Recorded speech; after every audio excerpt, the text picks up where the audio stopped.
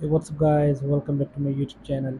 So guys, in this video I'm going to show you how to fix Face ID not working issue on iPhone after iOS 16.5.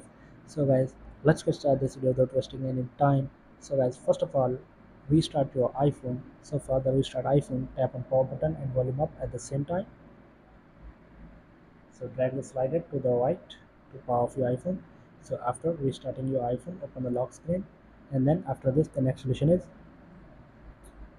enable Face ID for apps and services on iOS. So for this, go to settings, scroll down, tap on Face ID and passcode, enter your passcode.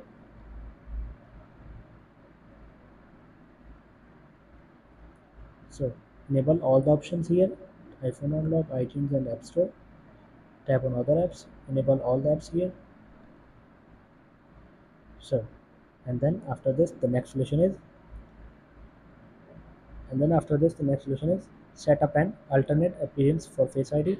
So for this, go to settings again, tap on Face ID and passcode, enter passcode. So here is set up an alternate appearance. So set up an your alternate appearance, and then after this the next solution is remove anything that blocks your iPhone's Face ID sensor. So guys, here are the Face ID sensors.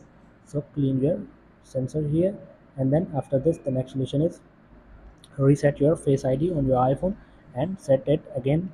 And after this the last solution is reset all settings.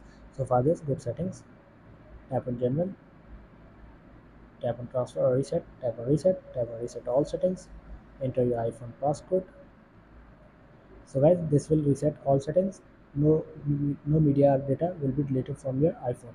So guys, here are the some simple solutions to fix your iPhone Face ID issue.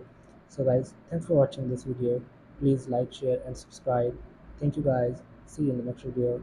Thank you.